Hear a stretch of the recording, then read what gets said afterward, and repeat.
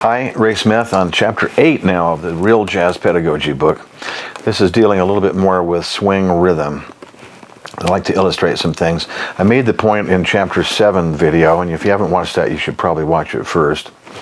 But I made the point that there's nothing that happens on the upbeat area.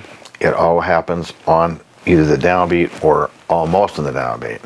Sometimes it can happen when it ricochets off the downbeat, so that there's only really 4 places that a note starts, and it's either on a beat, or which is ba, or bra, almost on the beat, or ba, ba, bounces off the beat, ricochets off the beat. That's 3 out of the 4 places that are all about the beat. It's either on the beat or really close on either side of the beat. The only other place that it can happen is on the exact upbeat.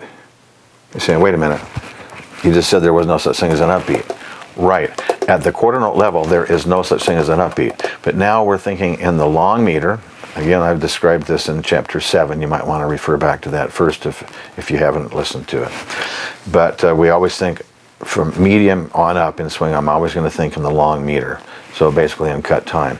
And the long meter says that 1, 2, 3, 4, 1, 2, 3, 4. So at the half note level, yes, there's an upbeat because that's either beat 2 or beat 4. It's down is 1, up is 2, 3, 4.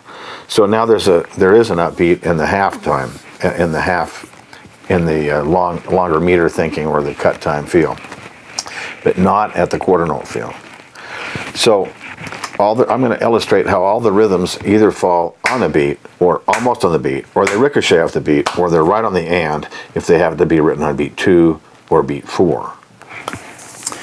And this is hard to get the band to do at first, but it doesn't take too long. In the book, I'm going to use the examples and actually play the examples in the book here. So this is example 1, some different ways to think about swing rhythms.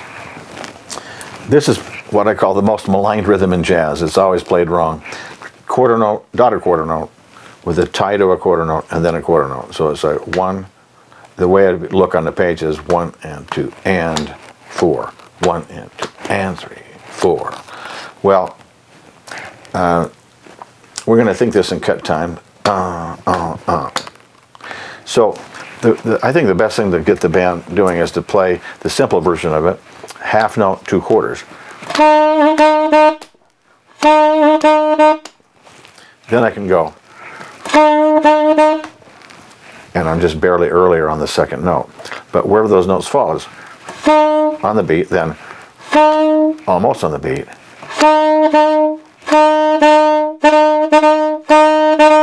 That's kind of the relationship of the upbeat to the downbeat. It's almost like a grace note, or like a flam that a drummer would do. Ba bra, ba bra dot, ba bra dot. Most of the time I hear this rhythm played ba ba bop, ba ba bop, which is completely incorrect. Ba ba bop. Ba, ba, ba. In other words, there's a long wait to the second note, and then no waiting for the third note. Ba, and. So in the simple version, 1, 2, and 1, 2, and. Now we're just going to barely beat 2.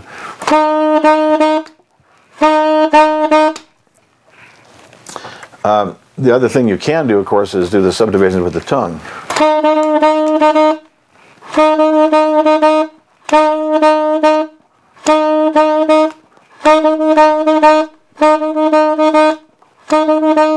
Not quite fast enough.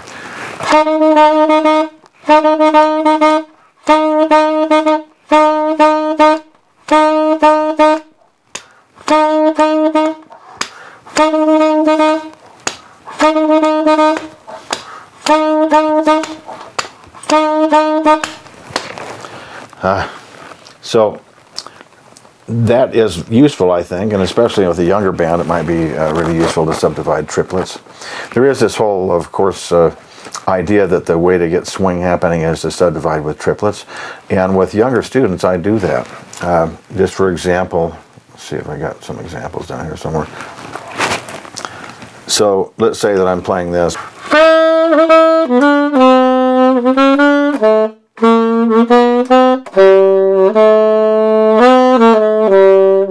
That's my piece. Now, if I subdivide with the triplets,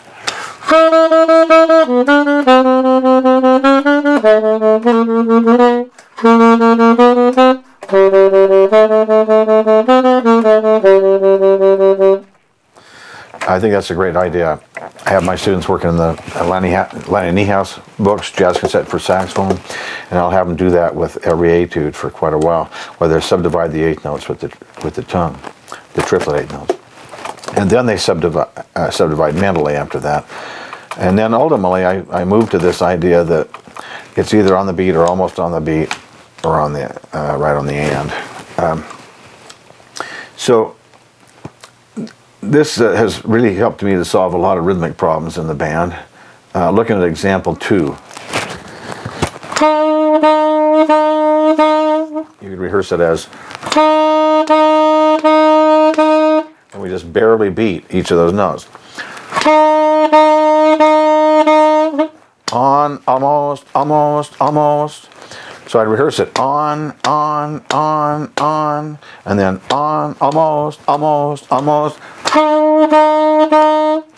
You need to hear it with the click. I don't think you're hearing what I'm beating on my knee here. Let me get a click up here. A little faster than that. Okay, so here'll be the straight half note.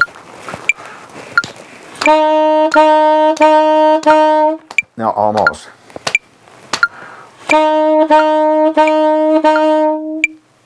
That's what's going to swing. You could try to subdivide that with your tongue, and that can also help. Then it goes, and it goes into the head, but it's a little crazy when it gets a little bit faster. Of course, those subdivided triplets, you want to be, or eighth notes, you want to be sure if you're subdividing eighth notes. You also think it that way, and then it's. I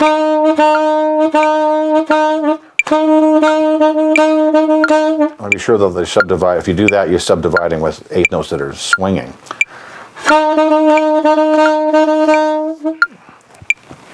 So that's kind of the idea.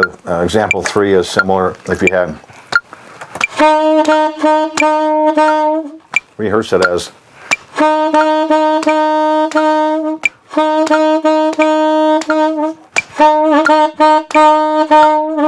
Now it's ricochet on. It's ricochet on.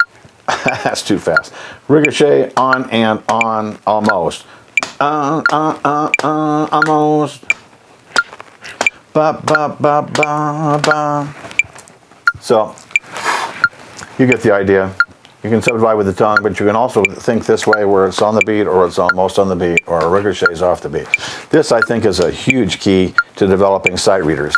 I have all my students do a lot of sight reading with me in lessons, and they do, we actually do this. We think in the long meter, then we have to be able to see where the downbeat is in the measure, and then where's the middle of the measure. Downbeat, middle, downbeat, middle. And then we have to be able to say, okay, which notes are on the beat, which notes are ricocheting, which notes are almost on the beat, are there any notes that are on the and, which would be 2 and 4. And that's amazing how that starts to straighten up the pulse, the feel, and the rhythmic accuracy in sight reading. It's phenomenal. Let's go down and look at example 4 in the book here.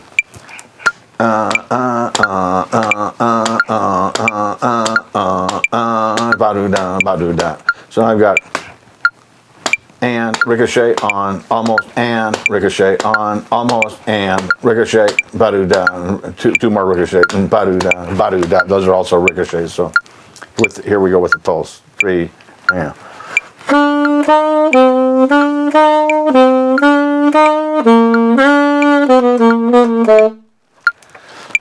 When I have bands play that without this kind of instruction, it almost always sounds somewhat equidistant, like.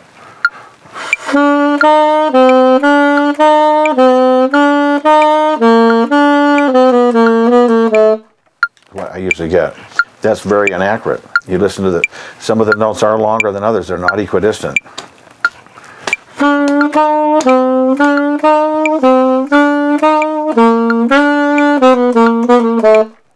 Very different. And I think you can get there a lot easier by thinking this way, that the notes only come in 4 places. Here's another one.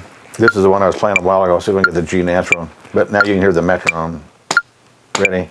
Yeah.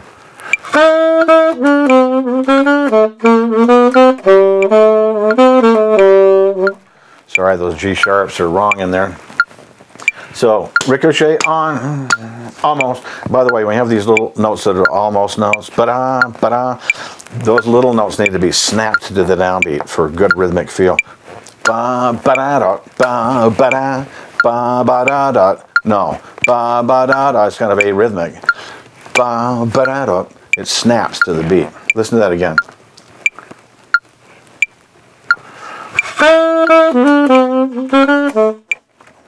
Ba da da.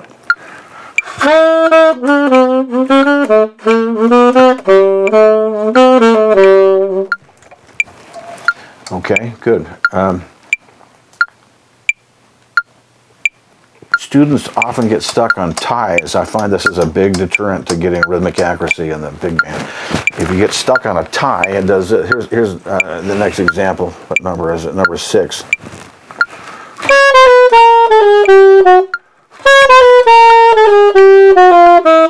You get behind because you're stuck on ties. The ties, really, how long are they? Not that long. So avoid getting stuck on ties too long, and it'll really help. I'm thinking of this as ba ba do ba, ricochet, ricochet, ricochet. Here's one more example, 7.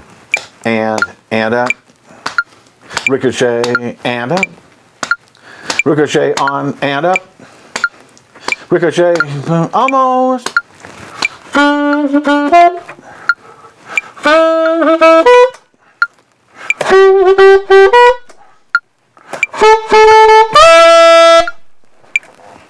Key not open.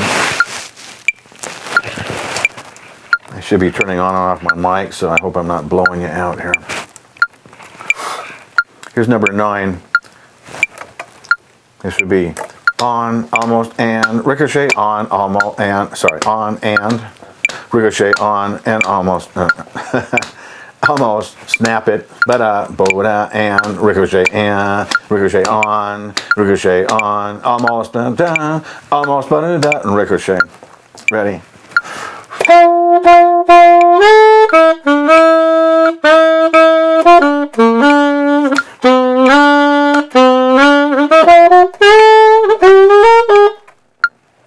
I didn't play with the notes that are written there, but I'll play it one more time. Number 9. Ready? Not accurate. Ba ba ba is what you always get from the kids, and I did it where you're more equidistant. Ba ba ba ba. No, it's ba ba ba ba. Long, not that long, right away. Now it ricochets to again.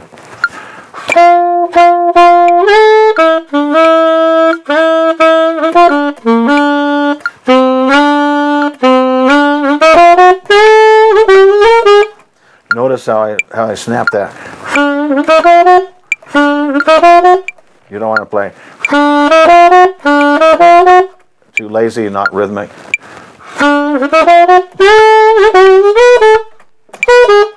Whatever it is. We got one more here, I think. This is number 10, example 10 in chapter 8. So this is on, almost, ricochet. Oh, I'm illustrating with this one a different concept. What if it's way slower? We're going to say this is so slow that I'm not thinking in the long meter. I'm not thinking in 2.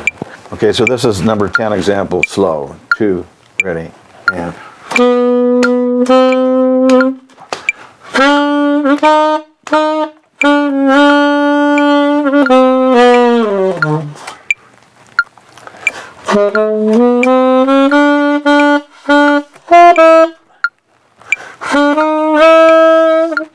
So when you're at a slow tempo, the point here is that notes that might usually be a ricochet turn out to be almost on the following beat, because I'm thinking in 4 now. If I'm thinking in cut time, that ricochet, but if I'm thinking these are quarter notes, almost, that dotted quarter, which would have been a ricochet note in faster tempo at slow tempo, is actually an almost on 2 note.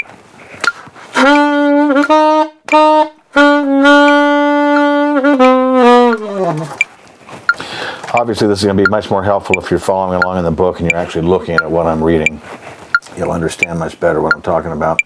I do want to just finish this with one thought about springboard notes.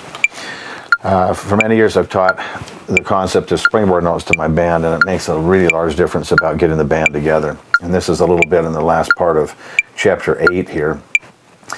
This is what I would call the cannonball example that we listened to. I guess that was back in chapter 7. This is from, let me turn off the metronome for a minute. Okay, this is about the tempo, close to the tempo that Cannonball plays us. It's on the kind of blue album, the So What solo. And I think it's a great example of almost and then springboard notes. So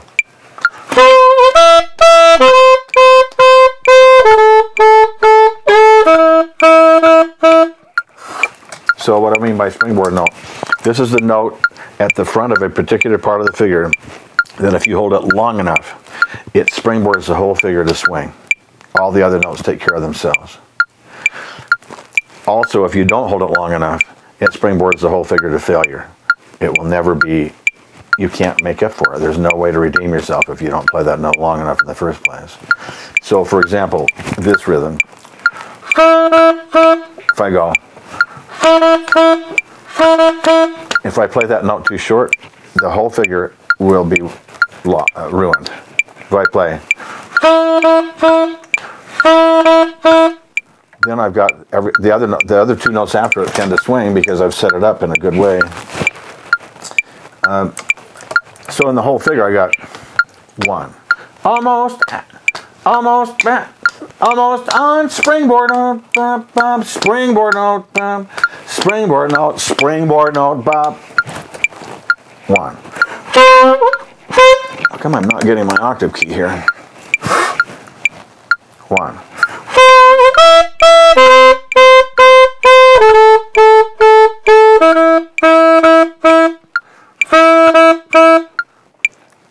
Now if I do the opposite,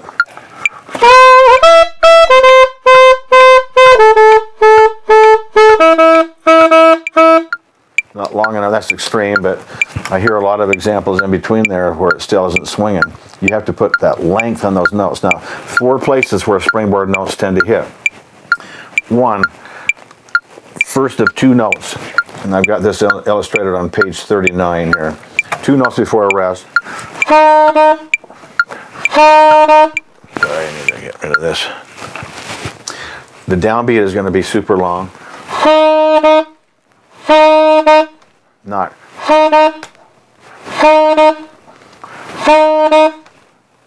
We heard Cannonball do it. Chapter 7, you got to go back to that if you haven't seen it.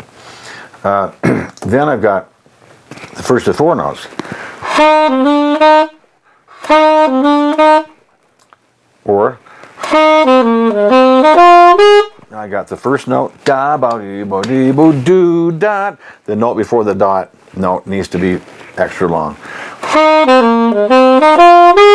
That's going to swing. If I don't do that, not going to swing.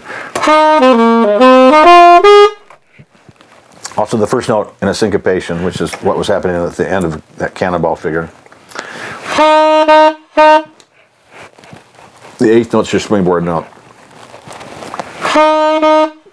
If you play that long enough, the other 2 notes tend to swing too, but if you go, the other 2 notes tend not to swing. So it happens first of 2 8th notes, first of 4 8th notes. It happens first of the 8th note of a syncopation figure, and then it also happens the 8th note of the do-wah. The do part of a do-wah is also a springboard. If I play the do short, or too short, not long enough, in other words, then it's going to not swing. But if I play that do long, then the wah will swing. When I was a young teacher, I used to say, don't play the upbeat stuff so soon. Play the upbeat stuff later in the beat. Later in the beat. Never could seem to get it to happen. Then I discovered that if I had the students play the downbeat stuff way longer, then it forced the upbeat stuff to come later in the beat, and we started swinging. So I think that pretty well wraps up.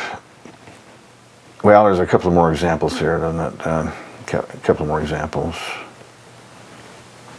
These are springboard note examples. And this is on page 40. I will play these. I'm thinking in the 2 figure. The do's are going to have extra time. The do dot is going to have extra time. See if you hear it. 1, 2, 1, 2, 3.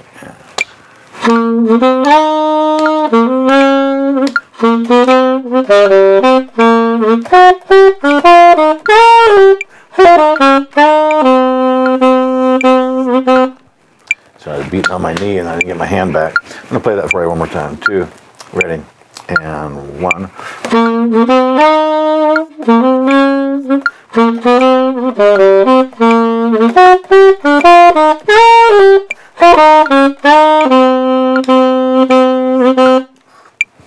Makes it swing. If I don't put those times on the springboard notes, 1.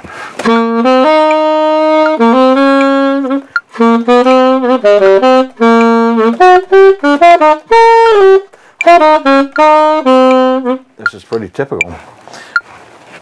Long again on the springboard notes, 1.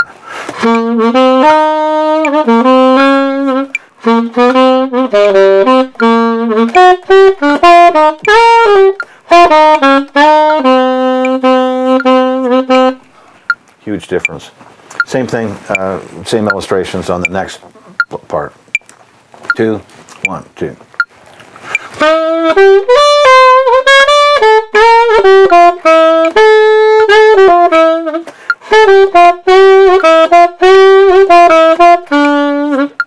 Do that a little bit better, but the do's get the long notes, and the note before the dot, the 8th note on the downbeat before the dot, super long notes.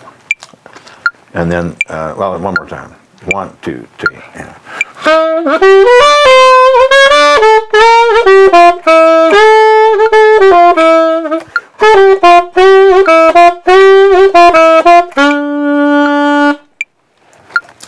I think that wraps up all the examples there in chapter 8 pretty much. Other than, okay, there is some more. These rhythmic approaches work in non-swing stuff too. Here's a mambo, and I'm thinking the same stuff. You can see it in the book. It's either on or it's on the and, or it's ricocheting, or here we go, 2, mambo. Yeah.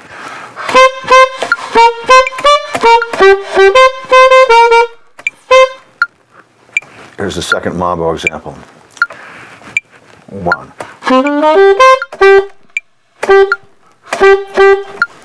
And 1. Sorry. So almost snap it, but do about and almost on and 1.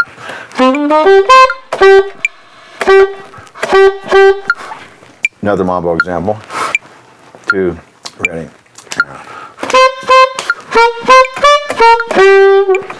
On and ricochets on these and ricochet on the last note.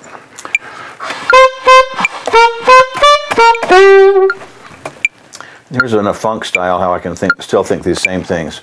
On, almost, ricochet, on, almost, and. See if you hear it. Bring this speed up a little bit on that. And 1. Because I have to think, on this one I'm thinking quarter notes because it's written in 16th type stuff. Ready? Now.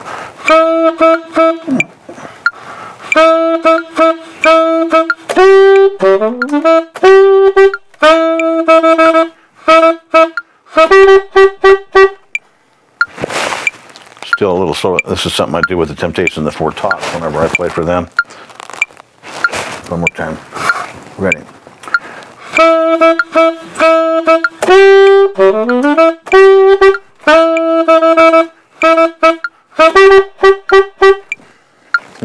Okay, anyway. Hopefully this gives you a little bit of a different attitude about how you could handle rhythmic figures in swing. But also it applies, as I've pointed out here, to Latin and funk styles as well. All right, signing off. Join me again for Chapter 9.